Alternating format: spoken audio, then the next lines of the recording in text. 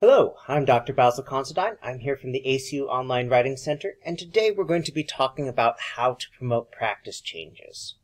Now, one of the truisms in life is that change is constant, with the corollary that people resisting change is almost always constant as well. And so today we're going to be talking about how to lay the groundwork for convincing other people to participate in change that they may not necessarily be interested in doing when you begin.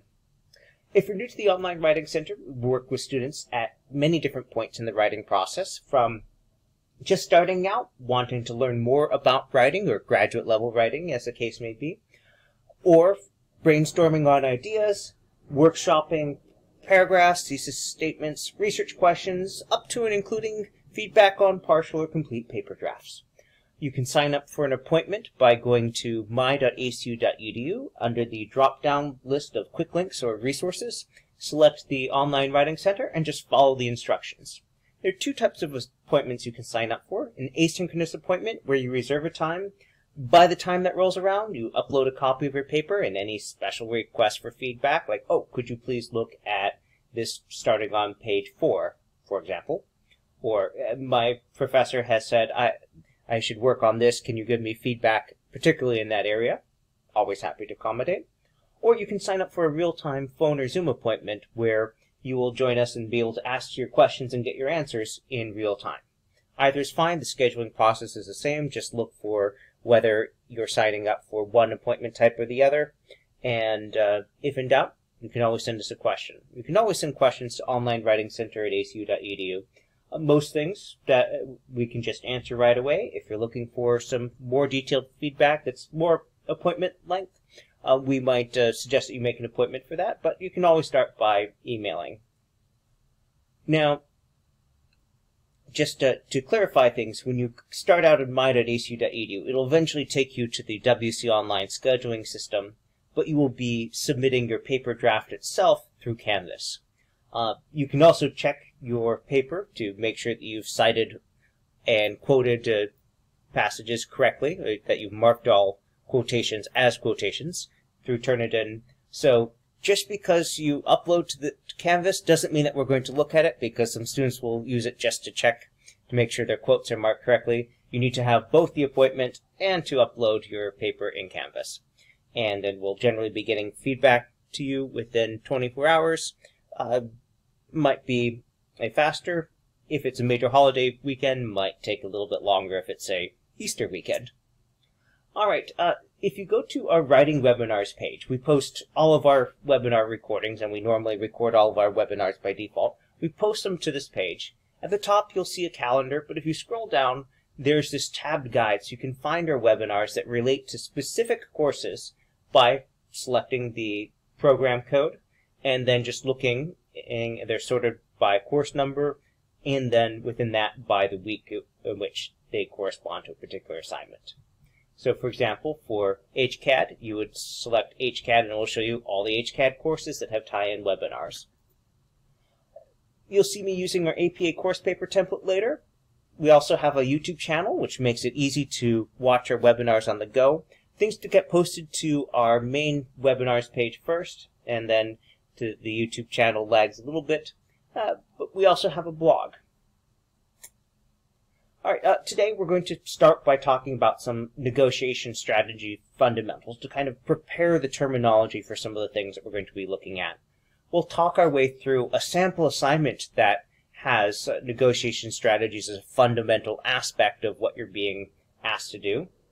And then we'll finish by talking about how you might use the no tiers plan for paragraph writing, which we teach in our synthesis and analysis webinars. We'll talk about how to use that to help plan and organize your information in the context of preparing for negotiation.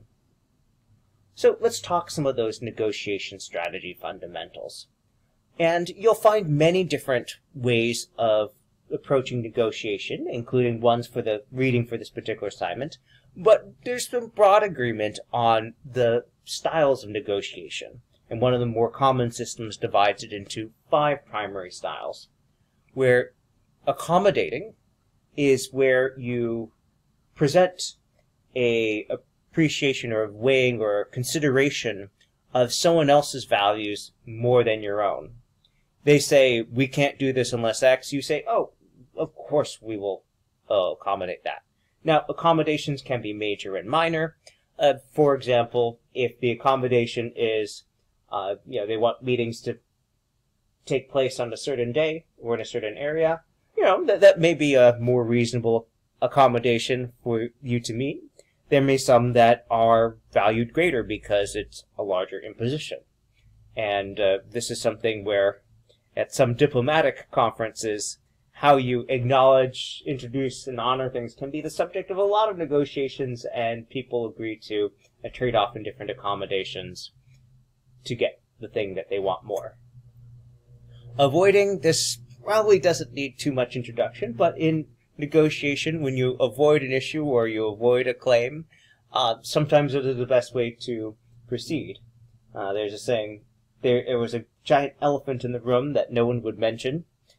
That is very true in many negotiations, especially when it involves an aggrieved party and the negotiators agree implicitly or explicitly to work around that. Collaborating, this is when you are working together to achieve some shared end. This is something where perhaps one of the most notorious collaborations in Western European history is the so-called partition of Poland. The three partitions, actually, in the late 18th century, where three neighbors, Russia, Prussia, and Austria, agreed amongst themselves that they would take bits of Poland. It was very hard for Poland to object effectively when its three big neighbors were all taking pieces of it, and shortly the nation ceased to exist as a separate country until it was revived after World War I. So collaborating, with that somewhat extreme example, collaboration allows many things to be possible, and most of those are thankfully benign. Competing. So this is when you are trying to get your best thing at the expense of the other party. It is in some ways an opposite of accommodation. You may have multiple parties competing for something with different priorities, and what may be a deal breaker for one may not be another. If we take another example from the 20th century, after World War II, there were a number of naval treaties that were agreed between different countries to restrict and cut back on our arms buildup. And so the Treaty of London was negotiated with competing interests. In this case, the United Kingdom, or the British Empire at the time, wanted to be able to cut back on the size of its fleet because the country was close to bankruptcy. And meanwhile, countries that had spent less on the war were less interested, but they had other things that they wanted. And the United States wanted to not have any standing military alliances between other countries. Japan at the time had an alliance with the British Empire, and to achieve other interests, because they could only afford so much of a naval buildup themselves, they were willing to, shall we say, give some concessions. And in this way, the competing interests were played off to achieve a global reduction in arms. Compromising. Now, where competing and compromising trade off is another one of those things where you may believe that the other party is compromising and they don't see it as that, and vice versa. So compromising is when you give up some of your own interests, or you decrease your ask, your request, what you're insisting on, in order to attain something. So, as an example here, so a compromise that occurred after the after World War II, with the creation of the United Nations, there were different sets of language that different parties argued for, and what became eventually the Declaration of Human Rights. And various parties argued that some things should be said there that ultimately were not included because the parties compromised to get something that they could all agree on. And ultimately, did it have all the things they wanted? No, but there were subsequent UN things and other modifications later. Now, you might also be familiar with the 7 elements of negotiation, and you'll find different numbers in the list, but generally agreed on 7 elements that people have interests, that there's the concept of legitimacy, what is right, what is fair, what is how things should be, what is appropriate. So, for example, if you steal something, that is usually regarded as an illegitimate act, one without legitimacy. Relationships. You might be doing things to preserve or try and create a relationship. Alternatives, what else you could do.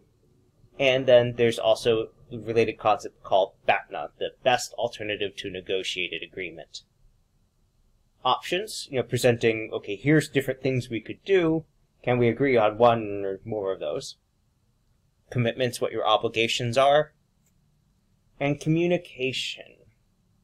Now, I mentioned these 7 things because they factor in greatly in how you explain and present your argument and how you justify making things like concessions. So one of the truisms in romance and in a long-term relationship like marriage is that you recognize you have shared interests. So if you're married and you're raising kids, hopefully you agree that you want your kids to be raised well and to turn out well. Legitimacy. We could make a reference to marriage and kids there that I'll avoid.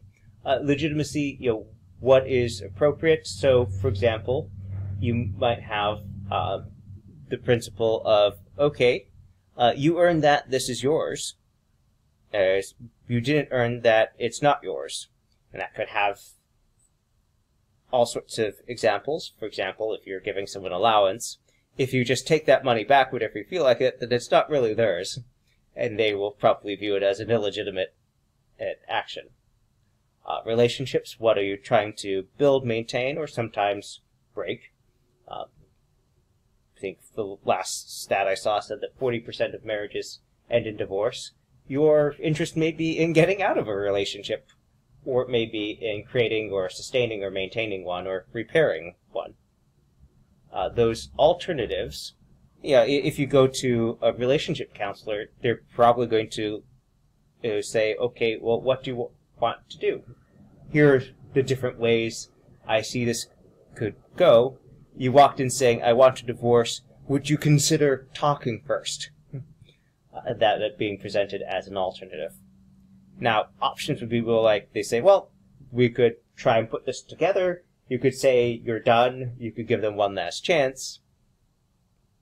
Commitments. Well, if you have children, besides your interest in their turning out well, what sort of financial, logistical, emotional, and more does that entail to that you feel that either as parents or interested parties or something else, what are the obligations or commitments that you have to fulfill? And communication is both the simplest to explain and one of the hardest to do, especially when parties in a negotiation stop talking to each other. Make whatever relationship analogies you wish there. Now, sacred issues and sacred values are closely related concepts. So let's agree that sacred values are cultural rules about appropriate behavior. Cultural can be many things. It can be religious, it could be national, it could be local. I lived in the upper Midwest for many years. One of the local cultural rules is that you don't just tell someone to their face in public, that's a dumb idea. Instead, in Minnesota, for example, you would say, oh, that's a thing. And you allow the other person to save face, and then you might tell them in private all the reasons why that's a dumb idea. Perhaps not even explicitly, but still strongly suggest that something not as it should be. So, cultural rules, this is this idea of this is how we do things. Now, sacred issues are not necessarily religious. In this case, we're defining sacred as something where the person will never make a trade-off on this particular issue. Now, if we go back to that discussion about relationships and divorce, it turns out that there's a lot of things that are presented as sacred issues that people act as if they're sacred, that they can never make a trade-off, but that they are, in fact, interested or willing to make in the right circumstances. And so we arrive at the concept of pseudo-sacred issues, something that, when you can afford to it, when you have the luxury of treating it as sacred, you don't compromise on it, but push comes to shove, you are willing to wiggle on that at least a little bit. Now, there's actually an example of this in the Holy Bible, in the Christian Bible, Jewish Bible, where the Israelites are being oppressed by foreign conquerors, and that they're staging a revolution. And one group says, "Oh, well, it's the Sabbath. There's this enemy army coming, but we're good religious people. We can't fight on the Sabbath," and unfortunately, they all get killed. Now, their fellows say, "Well, if we get attacked, the other people are violating the Sabbath. We're just defending ourselves." And so they've defended themselves and were not killed. So that's something that was originally being approached as a sacred issue. But push comes to shove, the second group said, there's an exception to that. And so they were willing to defend themselves on the Sabbath, despite otherwise being observant about not beginning work or not fighting of their own accord. So whether, when you say they treat it as sacred when convenient, is condescending or just pragmatic, that may be subjective, but if it's something that is normally treated as sacred, but there is some wiggle room, that can be negotiable. And we can think about many countries in history that have had conflicts over things that were presented as sacred, but have not stopped them from becoming friends, allies, compatriots, partners in many things. And certainly in business and politics sometimes make strange bedfellows of people who may have said quite publicly that they would never work together, but were willing to compromise. So now let's talk about this assignment that is drawn from the Healthcare Administration program. So this is coming from HCAD 632. This is the Week 3 Respecting the Sacred assignment. So this is out of the larger Conflict Management in Healthcare Organizations course. And the assignment begins with the preamble. You've been tasked with the job of convincing senior physicians in a large hospital to stop performing percutaneous transluminal coronary angioplasty, or stent procedures, for patients with stable angina. You have been asked to convince older physicians to change their behavior regarding this procedure without impinging on their autonomy. More on that in a little bit. You are aware that several physicians will disagree with the research you are presenting. In order to prepare for this conversation, you have decided to review key conflict management principles, including the concept of sacred issues in medicine, strategies for framing, reframing, and boundaries, and a plan for dealing with avoidance. Now, if we harken back to our earlier discussion about the primary styles of negotiation, you'll probably recognize avoidance as number 2 here. Definitely something where some people choose to enter a request to change something by simply avoiding it. Alright, now if we look at the instructions proper, we see that this is supposed to be 3 to 4 full pages discussing conflict management principles to help you prepare for this challenging conversation. And then we have the instructions to use a provided outline as a template for writing it, and it should be written in APA style with in-text citations and reference page. So that's all standard APA stuff. And then our outline is divided into 4 parts: introduce the issue, discuss sacred issues in medicine, and frame the issue, reframe it, and outline the boundaries between professional and administrative staff within a hospital, and avoidance and engagement. What kind of strategies will you have for dealing with that? Now, engagement is the process of getting people involved, and if we're to go look back at this list here, engagement is usually about bringing people to either the collaborating or compromising point. And with these 7 elements of negotiation, often it starts with the communication part and will often involve something about those interests or relationships, but it can also involve presenting alternatives or options. Probably not alternatives in this particular case, although there are many that would come up in medicine. And if we look at the assignment rubric, we see a couple things that weren't highlighted as clearly in the instructions.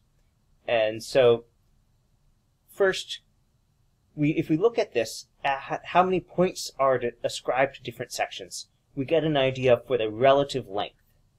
Not absolutely must be this exact proportion, but if you look at it, we see summarizes the issue of stents and coronary artery disease. That gets 1 point. But defining the sacred issues and explaining why it might be a sacred issue, that gets 3 points. It's 30% of the grade. And then 20% each goes to the framing, reframing boundaries, and for the strategies for dealing with avoidance and engagement. So we see that while we should certainly discuss the issue of stents and summarize what was in the reading, that is going to be the brief introduction to the larger. So, with that, let's go ahead and talk about how you might go about outlining this. And for this, we're going to make reference to the no tiers plan. So if you are watching this on video and you're very familiar with the no tiers plan or practicing it, you might skip ahead a little bit to when you start seeing Microsoft Word being shared on screen. But for those of you not familiar with it, the no tiers plan is an approach for planning out a graduate level writing, the kind of paragraphs you'd be expected to do in a master's or doctoral program. And you have a full-length webinar you could watch, an applied webinar if you're interested in seeing how that works with a more narrow issue. But essentially, the no tiers plan, the name stands for nothing omitted, topic sentence, so start out by telling us what you're writing about in the paragraph. Give us evidence and argumentation to support the claim that you've made in your topic sentence. Analysis. Discuss the evidence and how it connects to your topic. For most things, you'll want to give more than just one piece of evidence and more than one bit of analysis, so repeat as necessary. Synthesis. That's when you discuss what these things mean considered together. What is the larger thing of our having all this evidence that you've discussed? Or what is the result from having conflicting evidence? What should be done? And then, if you were all done with your argument, you might have a concluding or transitioning sentence, or you might jump to the next paragraph to continue your argument if it's something that takes more than one paragraph. Now, analysis and synthesis, I'm going to run through this quickly because we do have those longer webinars.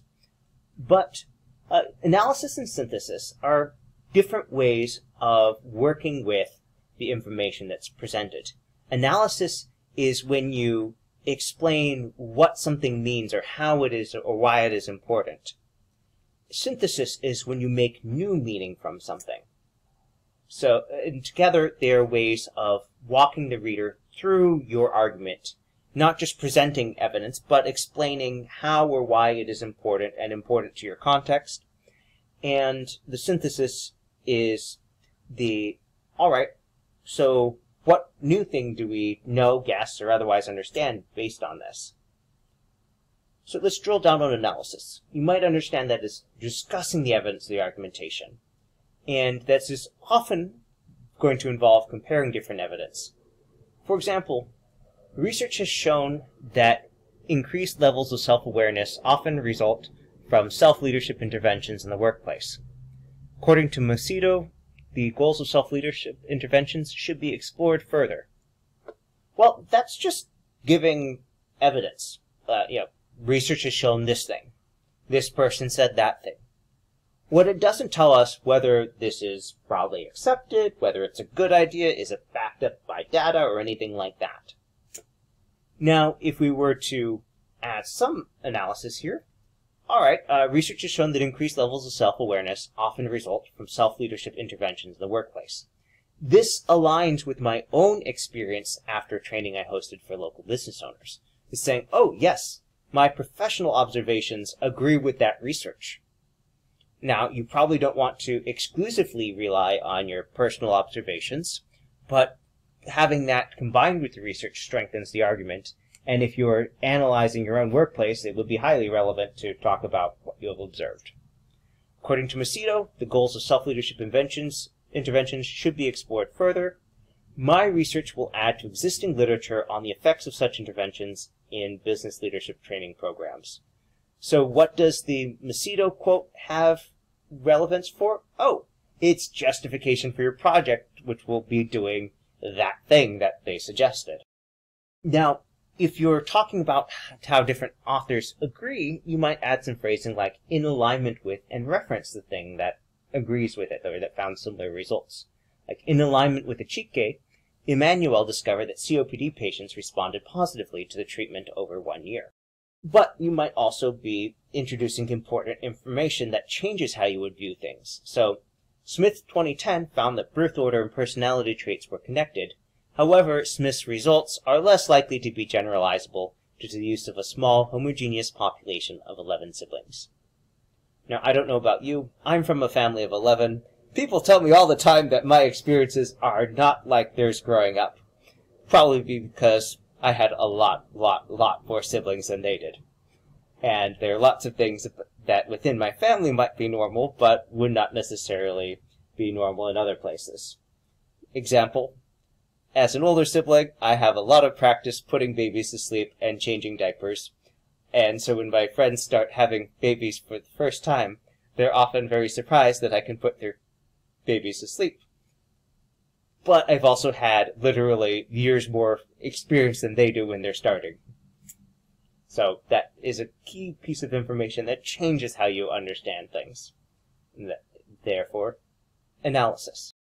Now, synthesis is when you're taking different pieces of evidence together and you're using that to create new meaning. And it could be about applying it to a context. It could be considering things together and saying, okay, here's the trend, or here's the application, or here's what this suggests to do. And this is probably the thing that is left out the most often when people are writing graduate level papers early on in their studies, because it's something that is sometimes discouraged in undergraduate writing, the idea that you don't have the base of knowledge or experience or the expertise to opine yet.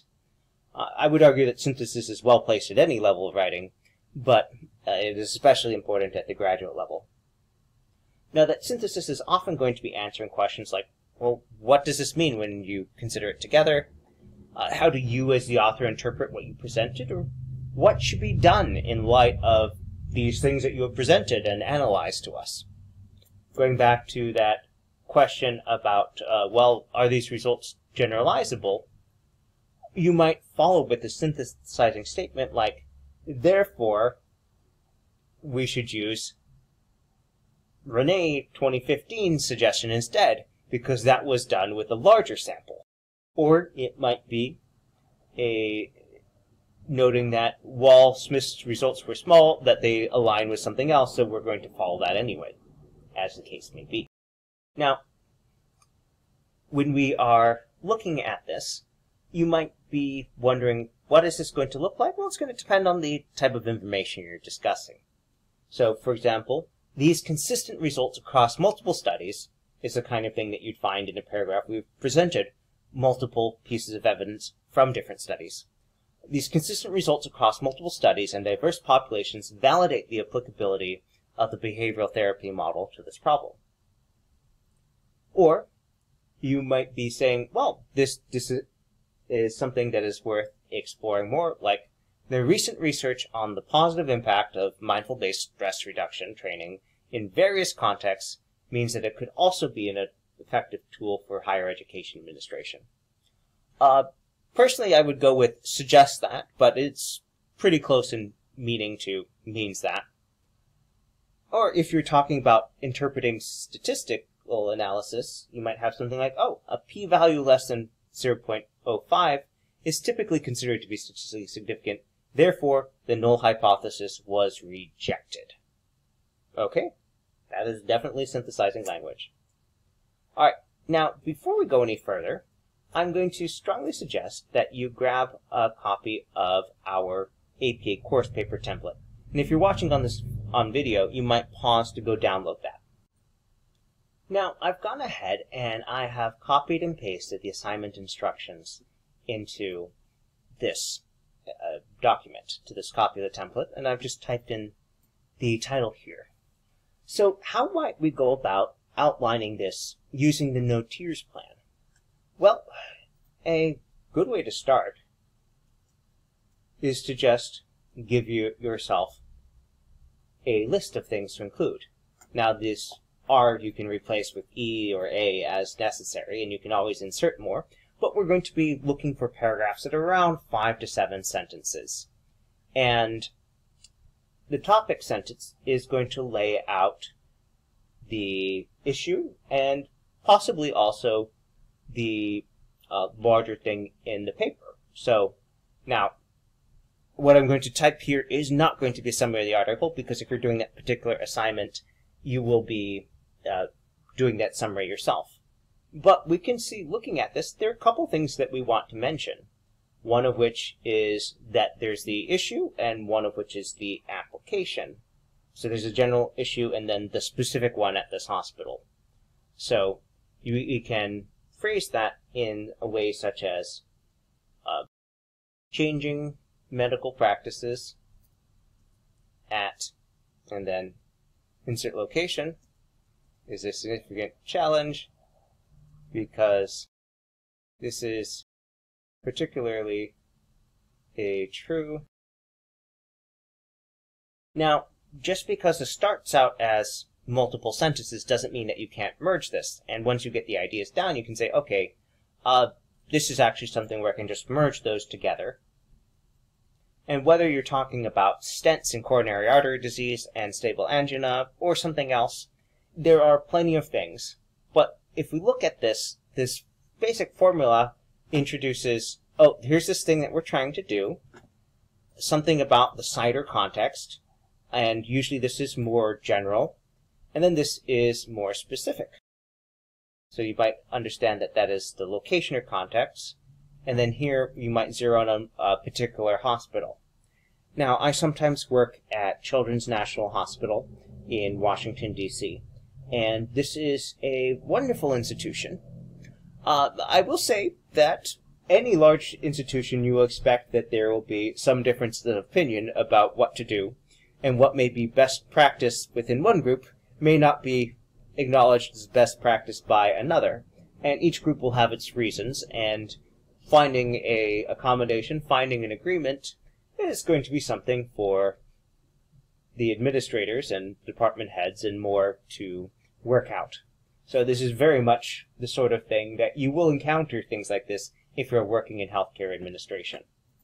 Now, evidence is going to involve summarizing things from the Lancet article. So you might make a note for yourself, even without reading it yet, a note that here, okay, why current practice is not good. Or it might be, and you might add, well, okay, why new practice is better. And the analysis, how do you know that based on it? Now, something that you will find anytime when you are in an emergency department is that when people are discussing potential treatments with colleagues, they will talk about what they've learned. Now, it could be from grand rounds, it could be from an article that they read, it could be a recommendation or something that they saw other people doing. But with that discussion, there'll be the analysis, like, will that work for here? Will that be appropriate? And that could be as basic as, well, that research was done with adults, but Children's National is a pediatric hospital. What should we do? Or what might we do differently? And sometimes there'll be guidelines for that, sometimes there won't be. At some point, having put in your evidence and your analysis, you will probably remove this R because you did the repetition. And then you're going to have the synthesis. Well, what's that going to be? You could be saying, well, to apply the guidelines is expected to have whatever benefits. I don't know what that'll be. You'll come up with your own after reading that article. Now, if we come to this part. And I do remind you that this Sacred Issues in Medicine section gets 30% of the grade for the paper. So if there's any section that's going to be longer than the others, this is probably it. And I would say, based on having been given 3 bullets, probably going to have at least 3 paragraphs here, one for each of those bullets. And so you can start and lay out your outline here and say, okay, well, for each of these, I know there's going to be a topic sentence, because you should always start your paragraph with a topic sentence. And I should be discussing some evidence and analyzing it and synthesizing it eventually. And so you can look at this, and then as you are doing your reading, you can add other things. And some of it might be institutional knowledge. As an example, this assignment refers specifically to the senior physicians. Well, if you're a senior physician, you've been practicing for a while, there may be things that your body of experience gives you a certain perspective on, and that may not involve the same thing as the researchers have, for better or for worse.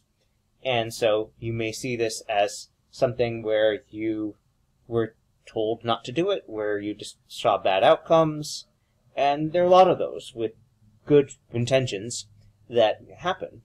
So what is that going to be? You'll come up with your own argument for why these issues may be a sacred issue for physicians. But if you look at the strategy for negotiating, well, if you know that you're going to have to describe the strategy for negotiating this sacred, then as you do the week's readings, you can start putting in the evidence and come up with the central thesis that will be described in your topic sentence, and fill that in as you go. Now, if we look at this next one, and here, framing and boundaries, that could be multiple paragraphs. I think it's probably going to be at least 2. And how that's going to be structured? Well, a way to do it is to start with the things that are laid out in the outline. So they have framing and reframing in that order, and they are closely related. Boundaries, and then see if your argument requires or merits an additional paragraph beyond that. But that's a good place to start, to say, okay, well, let's give ourselves a paragraph with a topic sentence and everything else. And then avoidance and engagement. Strategies for dealing with this. So now what is the topic sentence going to be? Well, it's probably going to list the main strategy or strategies that you will use. Now, what that will be exactly, I think you will determine that as you are brainstorming, possibly while you're doing the reading, but you can put that down here and then follow it up with, well, okay, well, why is that effective? And then, again, repeat as necessary, so you might have more evidence or more analysis. And then what does that mean? We'll put together. Now, you're probably going to have some sort of conclusion here. With a paper that's 3 to 4 pages long, it's probably not going to be huge, maybe 4 to 5 sentences, but certainly wrap it up. Okay, well, given all the things that you've mentioned, in brief, what is your plan?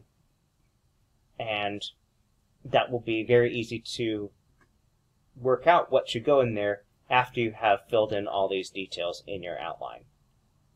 So let's recap here. So we began by talking about some negotiation strategy fundamentals, including the 5 primary styles of negotiation.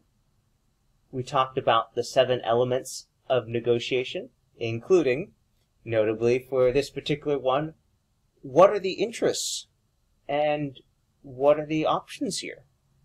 Now, the senior physician, there is the question of what are they doing themselves versus what they are supervising. Now, I don't know about your particular context. I do know that in some hospitals, there are cases where senior physicians have agreed to allow the physicians under supervision, whether that's the attendings, whether that is the senior resident, whether it is the lower-ranking residents and interns, to do things that they themselves will not do. And that's an example of physicians using their best judgment for the patients that are most directly in their care. People don't always reach a decision that you would, and that doesn't mean it's a bad decision, but it does mean not necessarily what you would. And so in the negotiation, you might pick one or more of these elements to focus on to try and get the other party on board. We also talked about sacred issues, sacred values, and the concept of pseudo-sacred issues. Is this something going to be a sacred issue in the sense that they won't allow something contrary to that won't allow a different practice? I don't know. That'll depend on your interpretation of the reading and the argumentation. But there may be something that you say, okay, well, this is being presented as a sacred issue, but is it necessarily that? To give an example from a session that I was at today, someone was saying, yes, normally this is in a pathology lab, normally we will process everything within 20 minutes.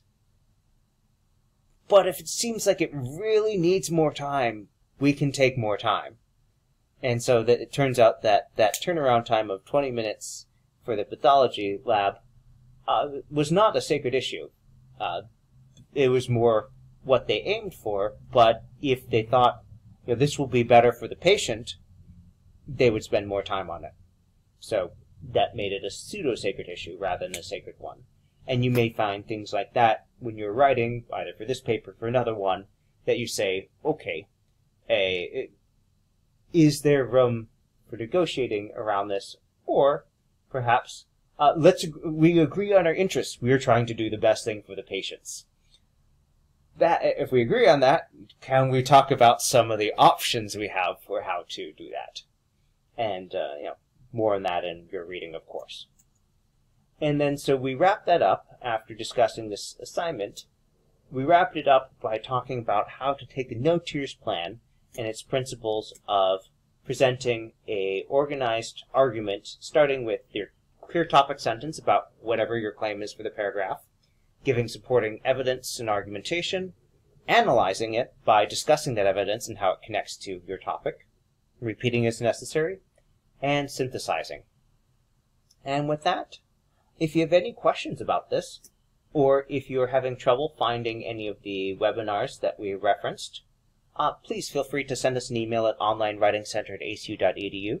You can go to my.acu.edu to sign up for an appointment online, and visit the Online Writing Center for links to our videos, templates, and many other resources. Have a good night.